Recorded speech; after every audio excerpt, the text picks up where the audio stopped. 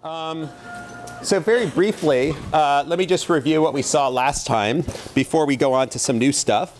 Last time we were seeing that in the human body, there's really only 9 monosaccharides that are found that are used in carbohydrate chemistry. And this is kind of astonishing because if you think about it, there really could be an infinite number of ways of arraying carbons that are hydrated, or hydrates of carbon, which is the chemical definition of carbohydrates. But there's only 9 of these that are found. And we talked very briefly about the anomeric effect. I don't think this is such a big deal, so I'm not going to dwell on it. We talked more extensively, and this is actually important, that carbohydrates interconvert between a hemiacetal form and an aldehyde or ketone form. And that aldehyde or ketone form is reactive. That's the form that has an electrophile that can start reacting with surface proteins in your cells and then cause eventually advanced glycosylation end products that we'll talk about today. And then we also talked about the oxonium and oxocarbenium ions. These are key ionic intermediates that are used, that are observed when you either form or break glycosidic bonds. And then we talked at the very end about oligosaccharides, things like starch, that are long strings of carbohydrates that are strung together by glycosidic bonds. Okay, now today I want to talk to you about complexity and about polysaccharides that are a good deal more complex. So oligosaccharides are, we're going to define them as simply, or let's say, sorry, polysaccharides are going to be just polymers of 1 or maybe 2 or 3, some small number of subunits. Okay, so like glucose strung together in a repeating chain can give us cellulose, right? We talked about that. We talked about how wood could form cellulose, or wood is formed from cellulose, which is formed from glucose. So the polysaccharide of glucose is called cellulose. Okay, that's one form, and we also talked about glycogen, the other form, depending on whether it's the alpha or the beta anomer. Now, today, I want to get a little more complicated and talk about sequences of saccharides, of oligosaccharides, where it's not always the same carbohydrate, the same monosaccharide strung together. And it turns out these have important consequences for the cell. We're going to see that they can form epitopes for antibodies to react to, that these can form antigens that antibodies can react with, and they have other consequences as well. So for this reason, we're going to talk about oligosaccharides consisting of carbohydrate oligomers and more complicated things.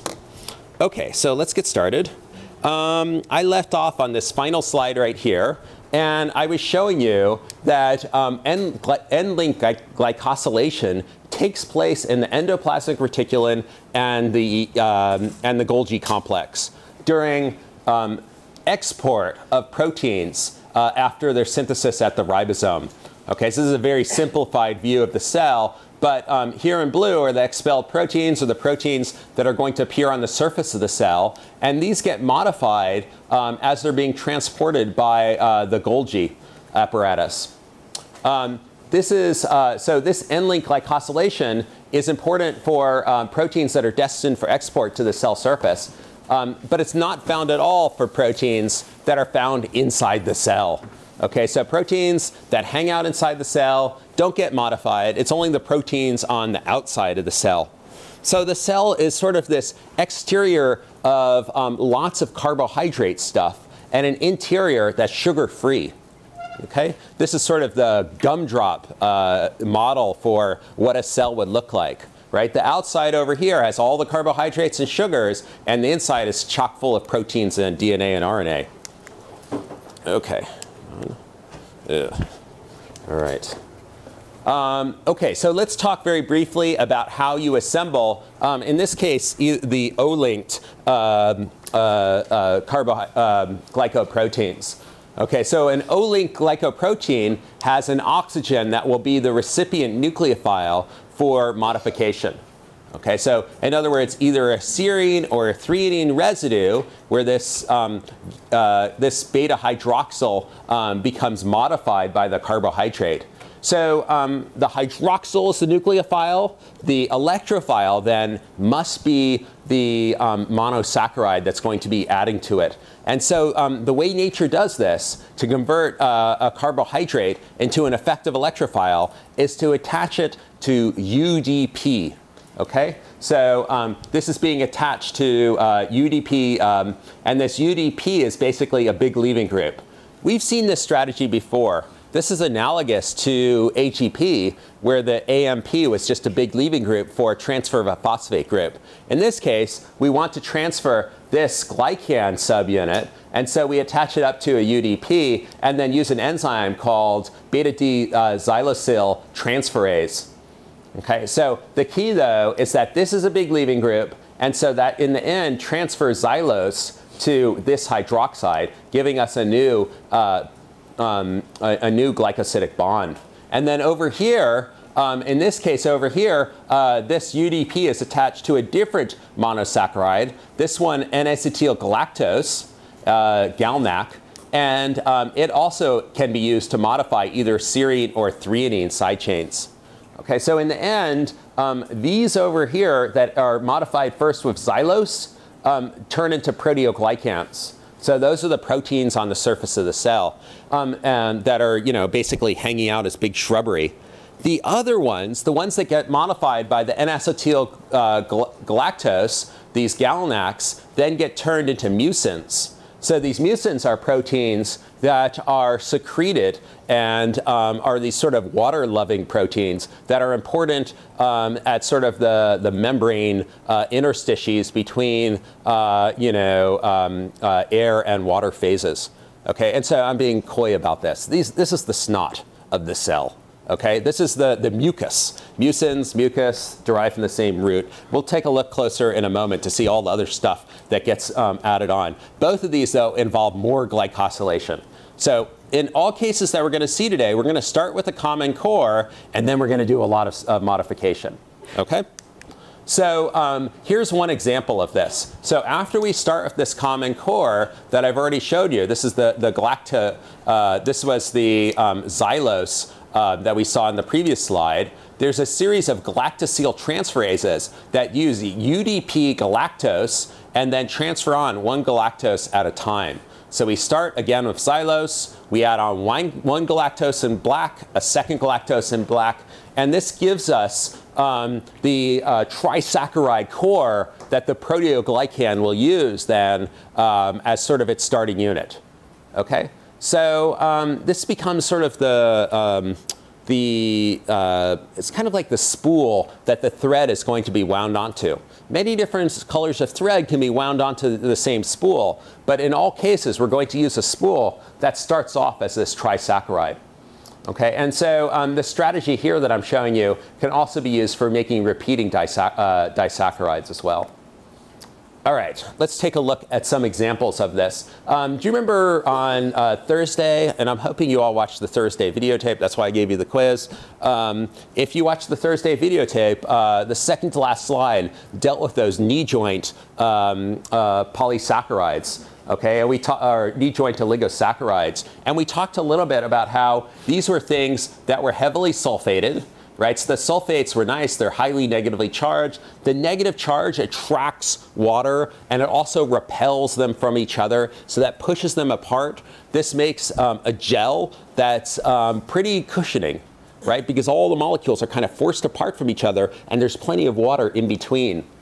Okay, so this is the start over here. So here's the protein that's going to be modified, a serate, and then as usual, it always starts with the xylose and then 2-galactose, gal.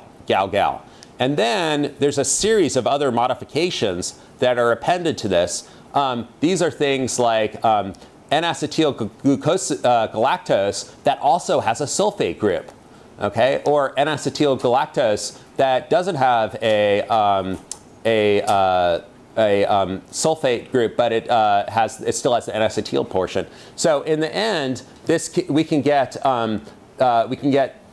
is actually glucose, N-acetyl glucose that is attached. So this gives us heparin sulfate, which plays important roles also on just kind of the cell surfaces and for cell signaling. We'll see that later.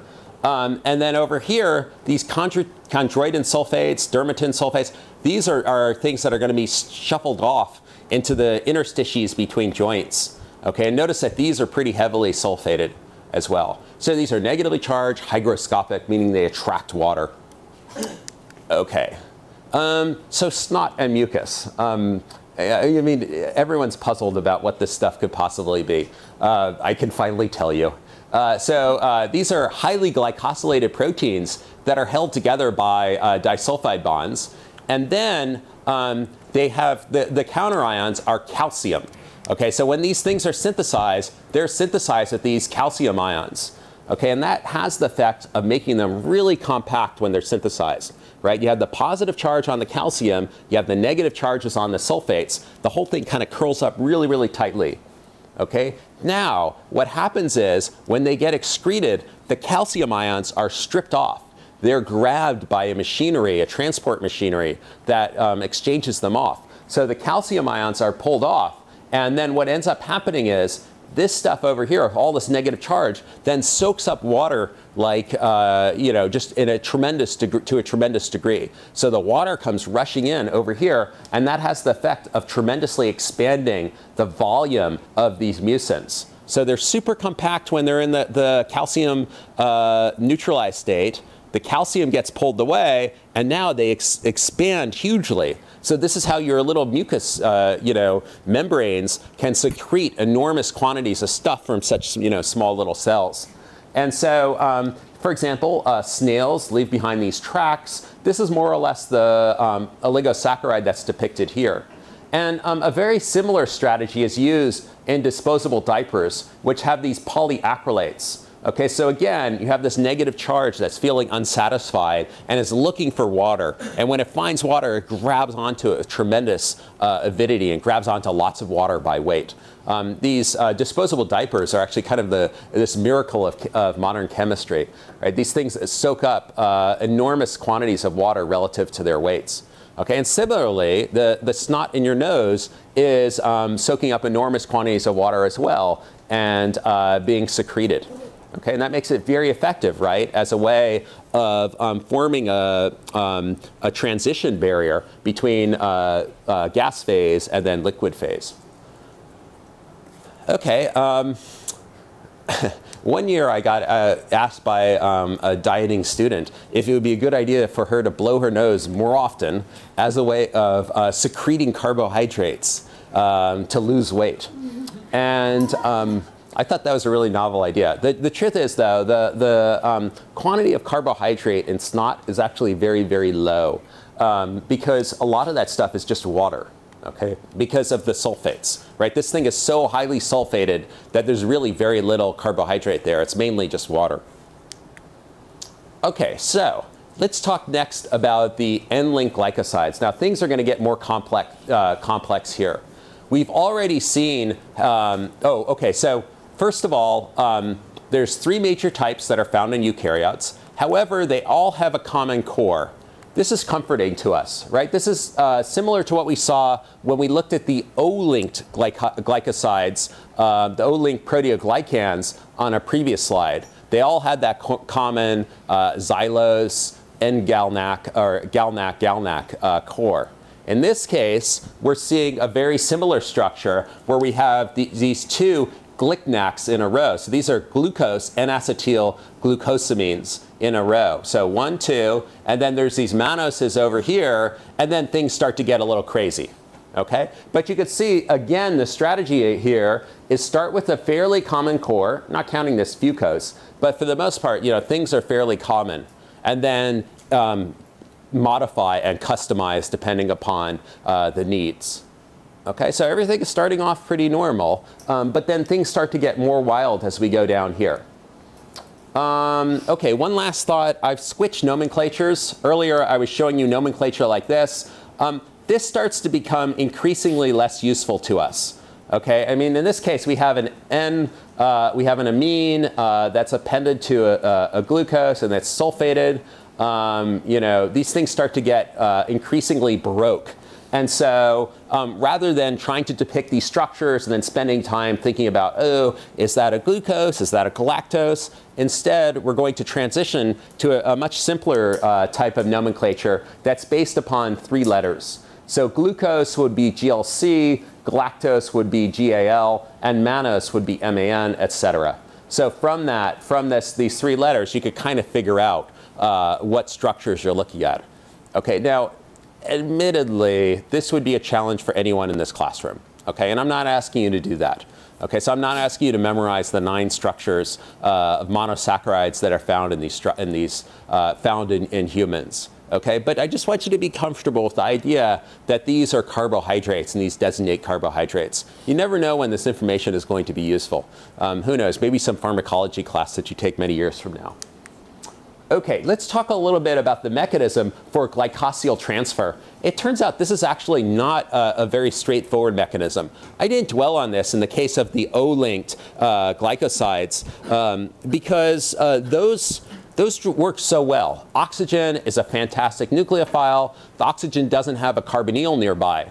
But for the N-linked glycosides, things are a little bit more complicated. And that's because we're going to attach things not to nitrogen found on lysine side chains, but instead nitrogen that's found largely on asparagine side chains. And so the nitrogen over here is next to a carbonyl. It's a carboxamide, right? And this carboxamide functionality is not nearly as nucleophilic as just a free-floating nitrogen with its lone pair hanging out. You remember earlier in the class I told you that the lone pair on this nitrogen spends a good 40% of its time hanging out as the resonance structure, forming a nitrogen-carbon double bond right here. Okay, and because that nitrogen-carbon double bond is there 40% of the time, the lone pair on the nitrogen isn't so reactive. It doesn't have some moral imperative that makes it want to run out the door in the morning and start looking around for electrophiles. It's extremely unreactive. And so instead, what happens is there are specific sequences that present asparagine in a way that allows this reaction to take place. Okay, so this is an example of substrate-assisted catalysis. I'll explain in a moment. But note in the structure of these glycosyl transferases, there's a base. The base can deprotonate this nitrogen, and the electrons that are then bounce their way to form the nitrogen-carbon double bond. But then on a nearby hydroxyl-bearing side chain, either a serine or a threonine, there's a proton that can protonate this carbonyl. And so the net result is an imidate tautomer, this structure here, which has an unmasked lone pair. Otherwise, the lone pair is hidden away. It's not so available, really, for doing reactivity. But after this neat sort of bendy side chain gets into place and gives you the perfect proton nearby, then all of a sudden the lone pair is uncovered and ready for reactivity. Okay, and notice that it doesn't have anywhere to go. It's like naked out there, and it's trying to figure out what it should do next. And so it will more readily attack this activated glycan. Note that X over here is some leaving group. So we already saw earlier today one good leaving group was UDP. And we don't have to dwell on the structure of the leaving group, but suffice it to say, it's something that likes to take off. Okay, it's an effective leaving group. Note too, the structural requirements for this reaction to take place. There has to be this bend, this 180-degree turn that places the hydroxide in close proximity to the carbonyl of this asparagine side chain. If you don't get that bendy structure, the reaction doesn't take place. That's absolutely mandatory for this for this reaction. Okay, so I call this an example of substrate-assisted catalysis because this is catalysis that's assisted by the substrate itself. The substrate, the starting material for the reaction, is this asparagine-bearing motif, and that participates, in this case, by providing acid, Bronsted acid catalysis to protonate this carbonyl. Okay? So again, certain sequences are required. If R is not correct here, if a serine or 3-enene is not available at this position, it's game over. Okay, so this only works with certain substrates. Okay, and that actually gives you a degree of selectivity. All right, brace yourself. Now things are going to get really complicated. What happens is very complicated structures get synthesized as N-linked glycans, and then they get trimmed back by scissors by glycosidases, the class of enzymes that we saw last Thursday. So what happens is you get these very complicated structures coming out, and then they're kind of randomly chopped apart by a series of different, in this case, glucosidases or mannosidases. These are just simply glycosidases. These are enzymes that cleave apart glycosidic bonds. And we saw a good example of that last time when we talked about lysozyme. I think actually you've seen it now for a couple of weeks running. So here's the thing, though. Because these glucosidases and these glycosidases in general aren't programmed to be really specific about this bond versus this bond, this has the effect of introducing randomness onto the surface of your cells. So really, the ultimate glycan that gets appended and appears out on the surface of the cells is sort of a little bit random. It's not exactly programmed in. This element of random dramatically increases the structural diversity of the chemical compounds found on the surface of your cells. And note, too, that this diversity is not encoded by the genome. Okay, this is diversity that's this is post-translational modification diversity that just adds like a whole new element of complexity to thinking about the chemical environment of the cell. And I'll be honest, this is daunting. Okay, this kind of stuff of randomness and different structures scares the heck out of me. Okay, I don't know how to even think about this sort of thing. It is very, very intimidating in a way. The idea that I cannot determine exactly what the structures are on the surface of the cell, and furthermore, that the analytical tools that I have available to me as a chemist in 2013 are not good enough for me to go in and tell you exactly what the structures are on the surface of the cell, I find that really annoying and very, very intimidating. Okay, and so this is a very important frontier in chemical biology, and I encourage you to think about it. Okay, if you want to develop an A+ proposal topic, come up with a way of figuring out what these structures are on the surface of the cell. I guarantee it to you that will rock the world, okay? Because we know that these are important in various diseases, yet we don't have a good way of characterizing what they are. It's one of the last frontiers of analytical chemistry, really. Okay, and let's talk about what they do. All right, so one thing that was thought early on is maybe they're hanging out on the surface of the cell to grab on to passing other cells. And a great example of this would be a T cell communicating with an antigen-presenting cell down here. And we definitely see the carbohydrates. They're highlighted in these sort of brown structures that are hanging out. And you can see they're even making contact and they're doing stuff. But the truth is, when we cut them off the surface of the cell, or we set up a cell line that doesn't produce those, the cells talk to each other just fine. Okay, so it doesn't seem to be required for every communication. It only seems to be required for some communications, some molecular recognition between cells. Oh, and recall that we discussed earlier how communication between cells and communication between proteins is like a Braille process where the proteins and the molecules feel each other and look for complementary surfaces, complementary functionalities, and different structures. That's the sort of thing that we're talking about here. So in this case, we can remove the carbohydrates and the two cells talk to each other just fine. Okay? But here's one thing that they do seem to do. So for example, they can play a key role in antibody recognition. So the glycosides that modify antibodies tend to be pretty heterogeneous. Again, that's the whole randomness that we discussed earlier. On the other hand, they do seem to be required for antibody function. Okay, so here's the oligosaccharides down here. Here's the structure of the antibody that I introduced to you way back, I think, on week 1 of this class. And then recall that they're going to be recognizing antigens up here. they're modified as N-link glycans. And again, as N-link glycans, they have the common core that we've discussed earlier today. And then there's a bunch of sialic acids and other types of modifications that are appended to this. And even though they're quite heterogeneous, they do seem to be important. If you produce your antibodies without the carbohydrates, they tend not to fold as well. They tend not to function as well at recognition. So the carbohydrates seem to play important roles in protein folding.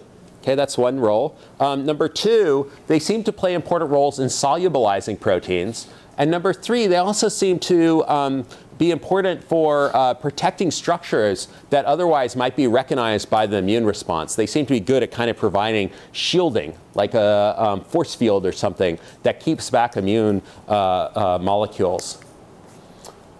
A big challenge for us, and a big challenge for the biotechnology industry in general, is that the proteins that we produce aren't being produced largely by human cells.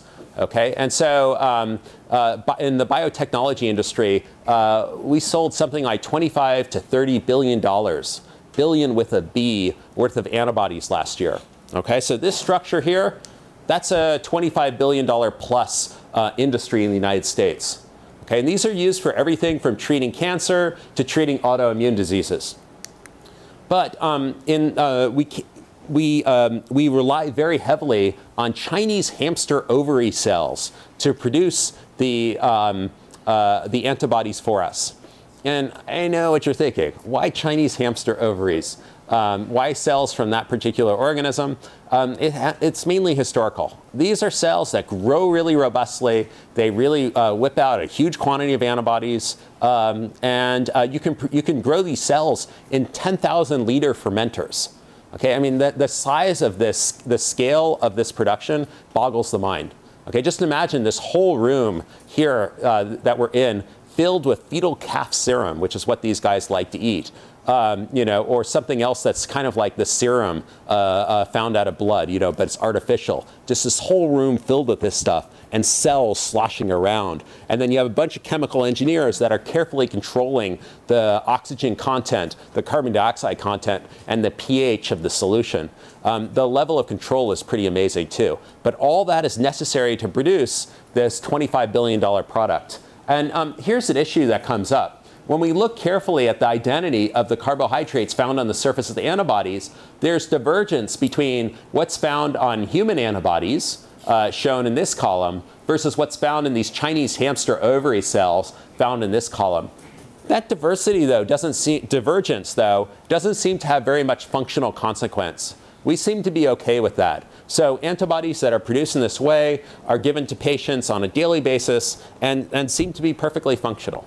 Okay, even over long terms. Okay, now along the lines of giving stuff to patients, modification by glycans is a very important side reaction that takes place almost as soon as pharmaceuticals are taken by the patient. This is one that I know someone in this class is going to end up spending their lifetime studying.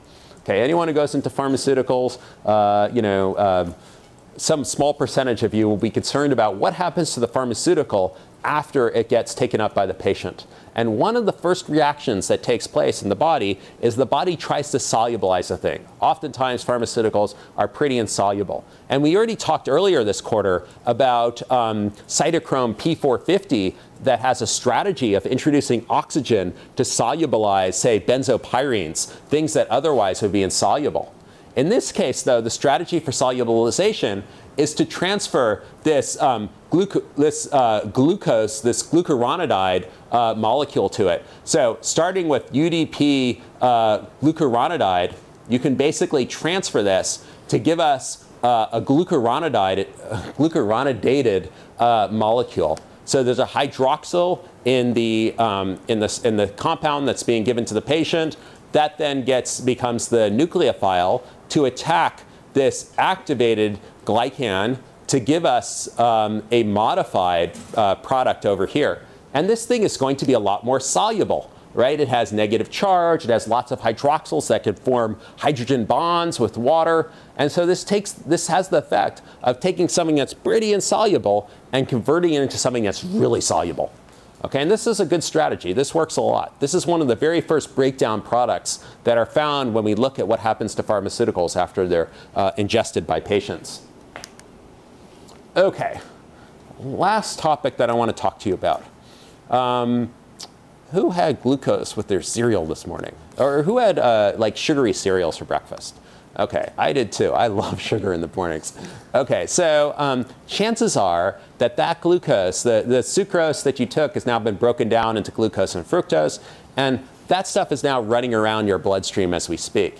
And in response to this, your body has evolved this really effective way of coaxing this glucose to be either taken up or taken down. And you probably even know about this. This is a system that's controlled by the hormone insulin.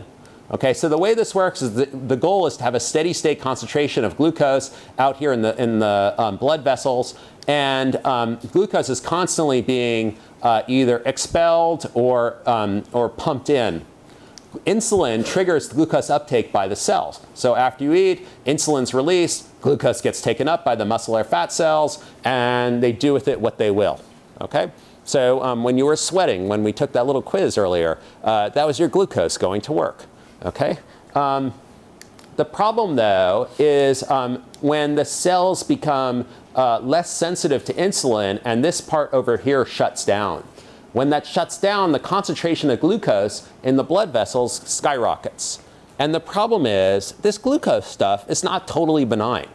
Okay, recall earlier we discussed how it can form the hemiacetal form and it can form an aldehyde form. The aldehyde form is a very effective electrophile. And if you have a high enough concentration, you have lots and lots of these aldehyde forms running around looking for some nucleophile to react with.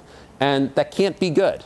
Okay? And so what happens is you end up with random modifications of proteins on the surface of the cell. So this happens spontaneously to all proteins found in serum and in the blood.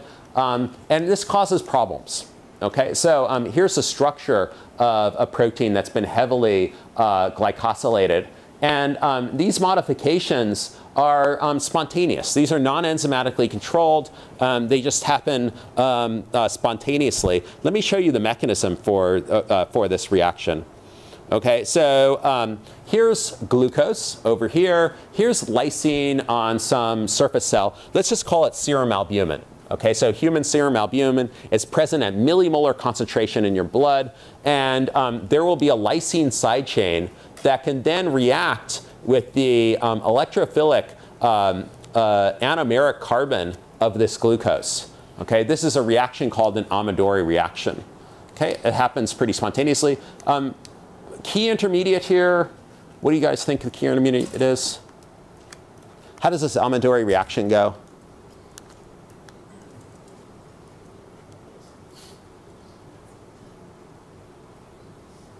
Sergio? Okay, so you have the nucleophile. What's the electrophile?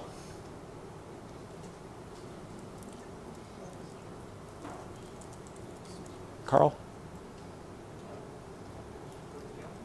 What's that? Yes. All right. In the clutch. Nice job. OK, so this anomeric carbon can tautomerize into an aldehyde. That can then react with this amine to give you a shift base. And through some other proton transfer steps, you get to this product here. OK, this doesn't look so bad, right? The problem, though, is this sets you up, though, for something that is a lot less benign. Okay, we have a carbonyl over here that's a new electrophilic site. And this can rearrange to give us an alpha-beta unsaturated carbonyl. Another lysine, either on the same protein or a neighboring protein, can then react with this. And the net effect here is to cross-link two proteins. Okay, so you take these two free-floating proteins that are normally just kind of swimming around and happy as can be in your serum, and now you're tethering them together. Or even worse, you're tethering to the surface of the cell. So the cell doesn't know what to do about this. The immune system doesn't know what to do about this. And the immune system really is kind of the sledgehammer. It responds the way it likes to respond, which is to increase inflammation. And so the net effect of this is you get an inflammation response which kind of spirals out of control. Okay, so you get these things that are tethering carbohydrates to the surface of the cell, and then they get more and more complicated and more baroque as more reactions take place, and you just start to accumulate these advanced glycosylation end products that lead to inflammation and disease. Okay, so this is why too much glucose is a really bad thing, and our American diets seem to be ideally suited for maximizing concentrations of glucose, which is a really particularly bad thing, a pernicious thing, really. Okay, so advanced glycosylation end products lead to inflammation. Okay, it's kind of like accretion, right? It's sort of getting in the way of the immune system. Okay, so naturally, being chemists and being innovative people, we like to invent stuff that would offer us that same wonderful taste of sugar sweet, but not offer the same glucose potentialities. So we've been doing things for years that involve trying to have the same amount of sweetness, but just lower concentrations of glucose. So for example, fructose is like 2x sweeter than sucrose. But because it's just half of the sucrose, it's actually half the calories. And it doesn't have the glucose that's going to be floating around looking for reactions to do. Okay? So you can get fructose pretty readily out of honey. Honey is twice as sweet for the calories. It doesn't taste the same, I know, but it's pretty effective. This is another one. Trihylulose is also used pretty extensively. So we do things like this all the time. We'll substitute one thing for another. Some things are sweeter than others, offering less calories. This has been done for 100 years or so, maybe even longer. Okay, the other thing that happens is we also have invented a series of compounds that don't look anything like carbohydrates, but activate the same carbohydrate activate the same receptors for sweet taste. So for example, aspartame is a dipeptide that's methylated at the C-terminus that is 180 times sweeter than sugar. Okay, you can eat this stuff, and it is insanely sweet. Okay, I mean, it leaves your lips going like that for hours. I mean, it's really that sweet. Okay, you don't want to like stick your tongue in this stuff. Okay. The problem with this, though, is that it has a rearrangement that forms a diketopiperazine. This is a diketopiperazine. And neotame, its more modern variant, avoids the diketopiperazine by having this big functional group on the side. And it's also way sweeter than sucrose. Okay, sucrose is kind of the gold standard here. That's table sugar. 10,000 times sweeter for the weight. That's kind of amazing. The other thing is we've also come up with things that look like carbohydrates, but cannot be hydrolyzed and digested. So for example, these chlorine substituted versions of sucrose. Okay, so this is like sucrose over here, except now instead of hydroxyls, we have chlorines. This is a compound called sucralose.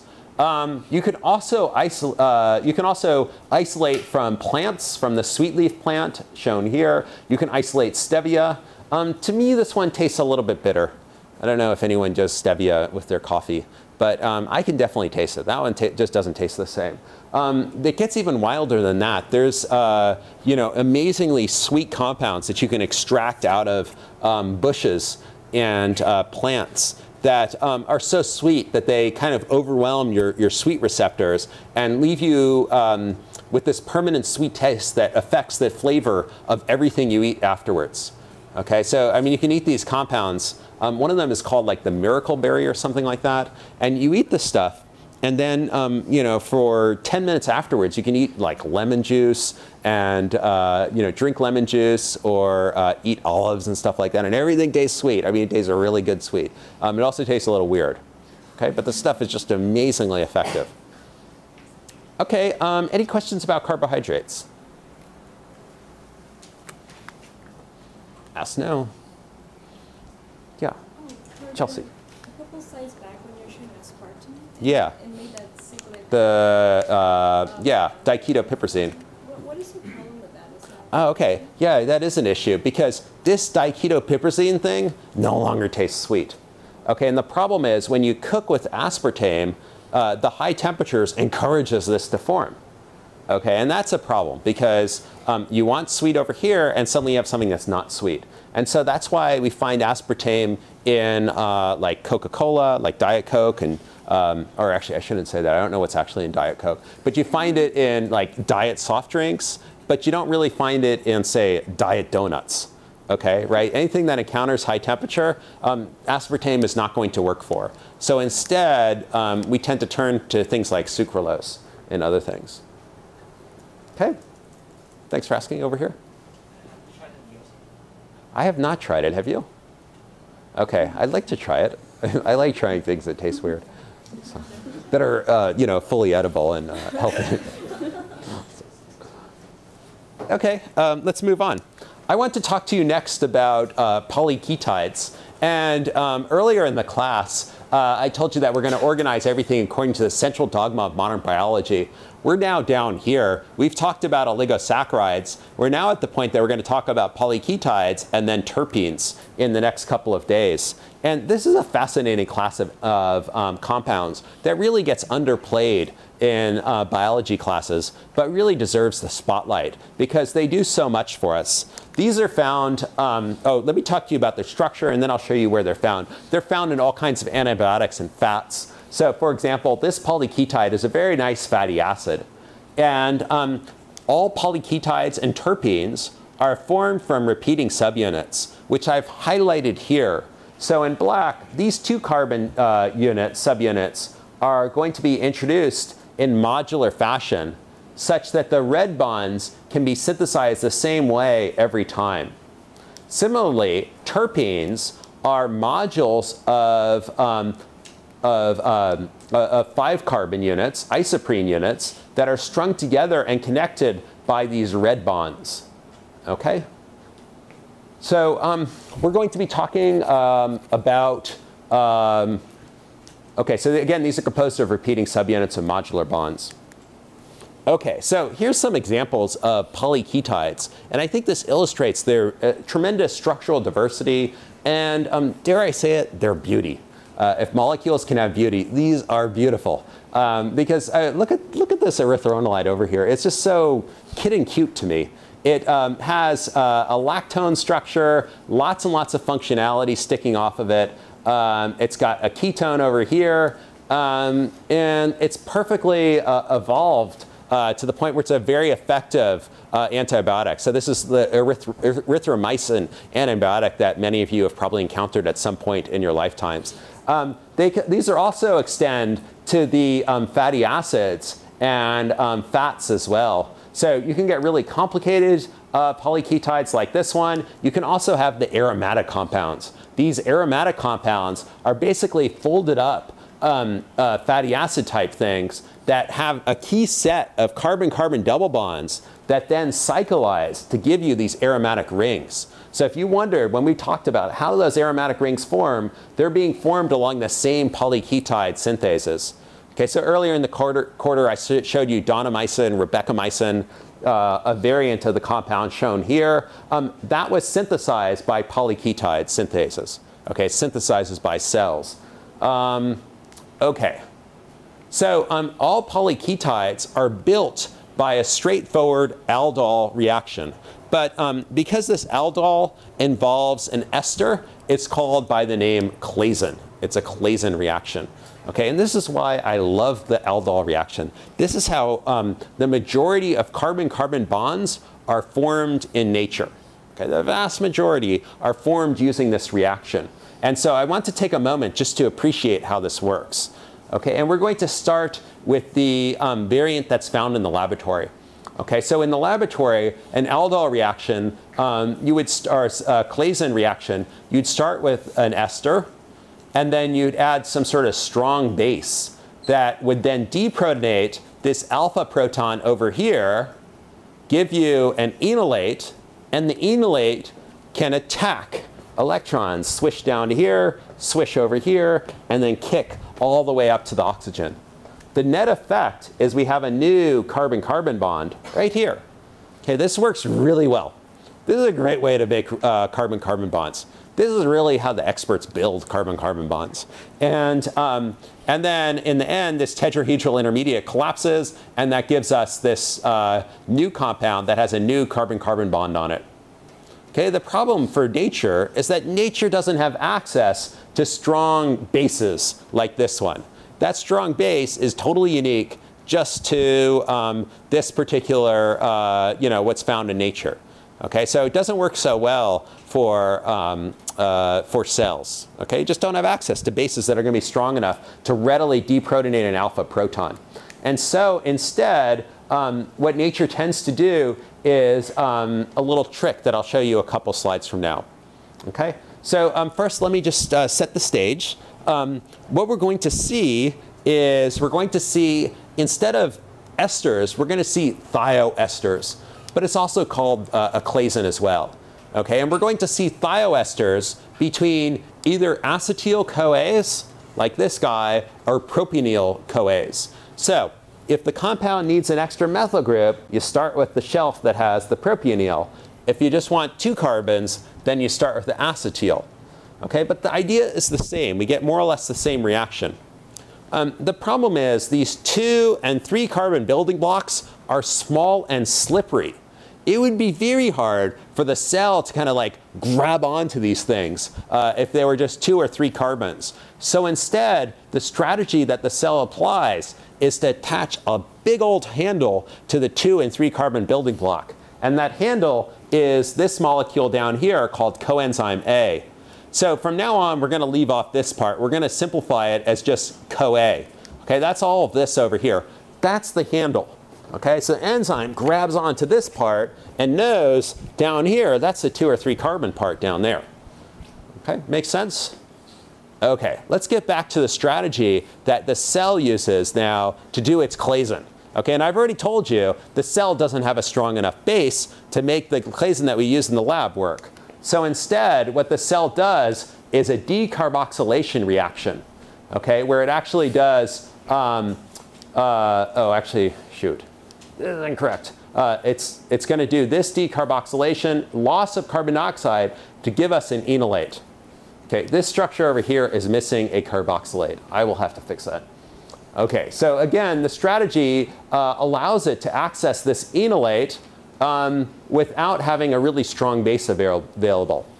Okay? And in practice, things get even more complicated. In practice, the enzyme that catalyzes the claisen condensation simultaneously protonates the recipient thioester, at the same time that it holds in place this enol or enolate.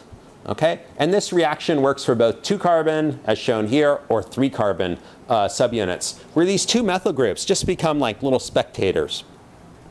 Stereochemistry, of course, can be tightly controlled in the active site.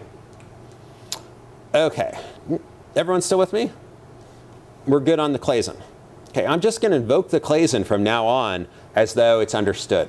Okay, so we don't have to do mechanism of claisen anymore. But here's a mechanism that we do have to talk about. One more that's also kind of going to be in our toolkit, and we'll see quite a bit. It turns out that these thioesters can very readily do rapid exchange. So you can go from an S-CoA thioester to, say, a cysteine thioester, simply by the nucleophilic thiolate attacking the carbonyl, kicking up, forming a tetrahedral intermediate, which then collapses to give us now this acetyl unit attached to the thiolate of the cysteine side chain. This happens really readily.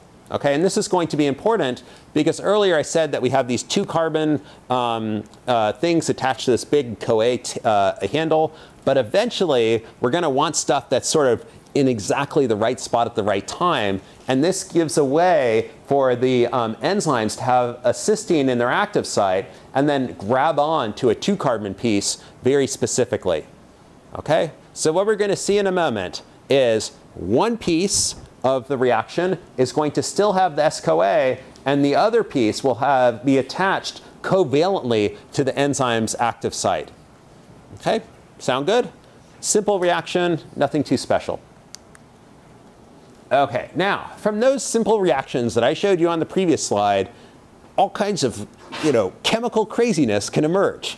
For example, you can very readily form all of these fatty acids. Okay, so these fatty acids, these are all, two carbon units have been built up. These can basically be synthesized using exactly the same Claisen reaction that I showed on a previous slide. Okay, and this is kind of wild. Before I get too far, I want to introduce you to some nomenclature. First, the real aficionados memorize the structures. Don't memorize the structures of these, okay? Instead, what I want you to know is this omega nomenclature. Okay, so the omega nomenclature counts from the last carbon of the fatty acid tail. So over here on this side, this is the carboxylate. You can number these carbons 1, 2, 3, 4, 5. But it turns out actually the key to controlling their structure and their properties is the carbon-carbon double bonds from the tail of the fatty acid. Okay, so you probably have heard omega-3 fatty acids being important in your diet. Omega-3 fatty acids refers to having a carbon-carbon double bond that's 3 carbons from the tail. Okay, so this one would be an omega-3, 6, 9 fatty acid. Okay, because at positions 3, 6, and 9, counted from the tail, you have a carbon-carbon double bond. That carbon-carbon double bond crucially sets a lot of the properties of these fatty acids.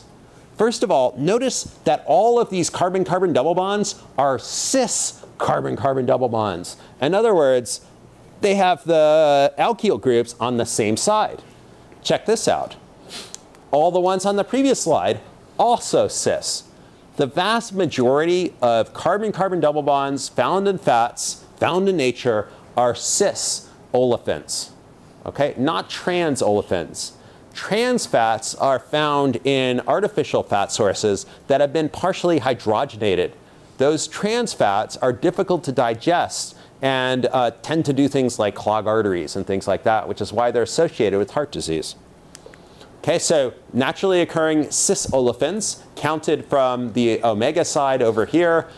Fish and canola oils have a very high concentration of these omega-3 fatty acids. And it's crucial to maintain the correct viscosity of your cells to have a certain ratio of these omega-3 fatty acids versus omega-6 fatty acids. So omega-6 fatty acids are found in things like corn oil and sort of cheap soybean oils, inexpensive forms of oil like safflower oil, things like that that are found in processed foods. The problem, though, is that when your ratios of omega-6 to omega-3 get off from where they should be ideally, the viscosity of your cell walls, of your plasma membrane, not the walls, but the membrane, changes. And that viscosity seems to be a crucial characteristic of brain function and other functions. And so it's really important that in your diet, you have enough omega-3 fatty acids, again, this is omega-3 fatty acid,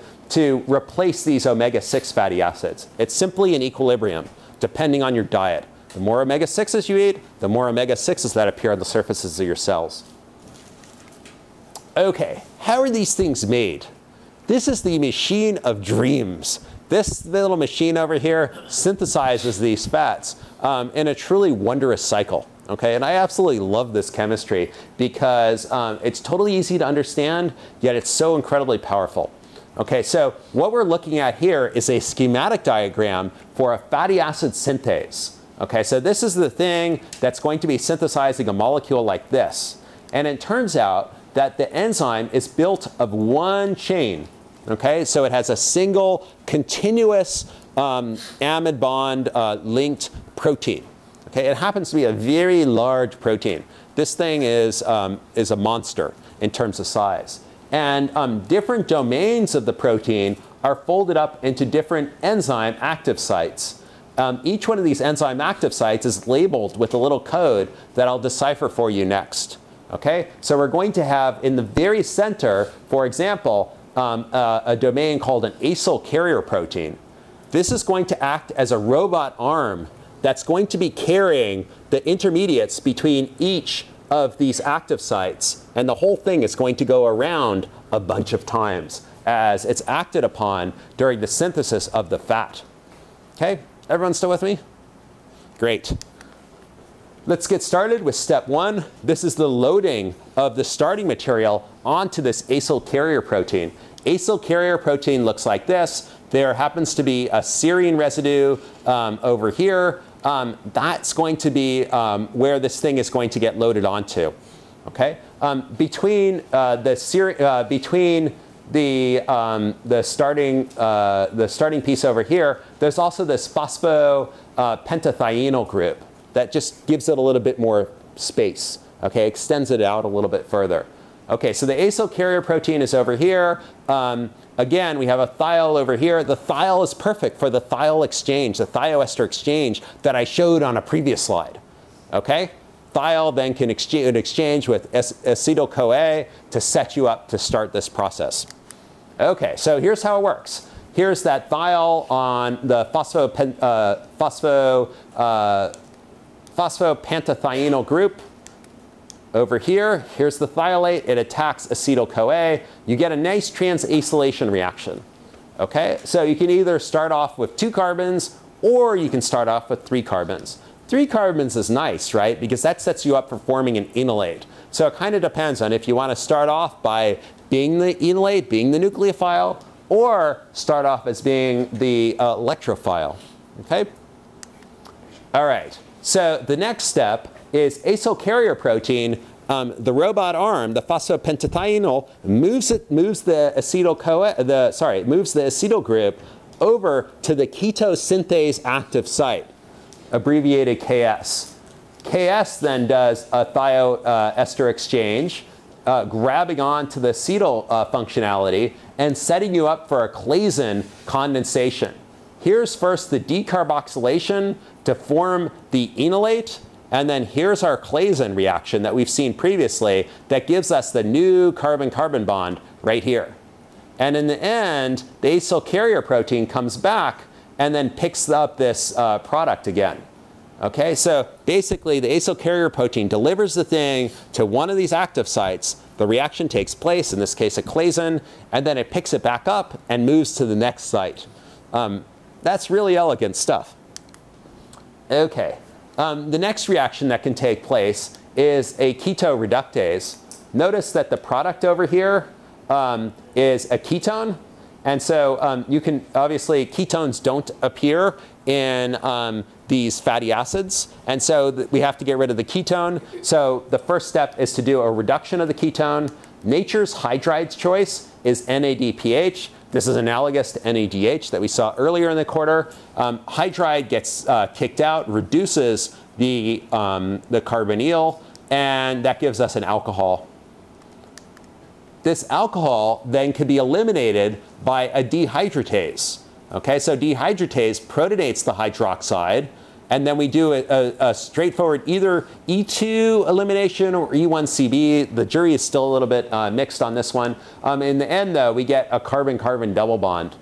And then this carbon-carbon double bond can be reduced using, again, NADPH, nature's reductant, using exactly the same reaction, more or less. Okay? And in the end, and then the very last reaction will be simply hydrolyzing off from acyl carrier protein using a mechanism that's analogous to a serine protease. Okay, so let's put all this together. Okay, so here we are. This is our schematic diagram. Acyl carrier protein starts off first. It gets loaded up. And then it brings the acetyl group to the it's going to bring the acetyl group to the ketosynthase. This then does its Claisen reaction. It comes over here to the ketoreductase, and then the dehydratase over here, and then the enoyl reductase. I know these things don't seem like they're in order, okay? But schematic diagram, it seems like it's kind of jerking back and forth. But that's more or less what's happening. And then when you get to after the first 2 carbons are added, then you get back to the ketosynthase and you add another 2 carbons or 3 carbons.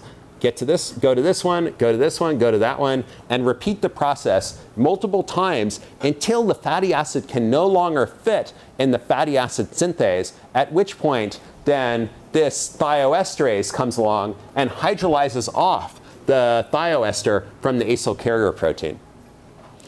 Okay, let's stop here. When we come back, we'll be looking at even more complex polyketides and their synthesis.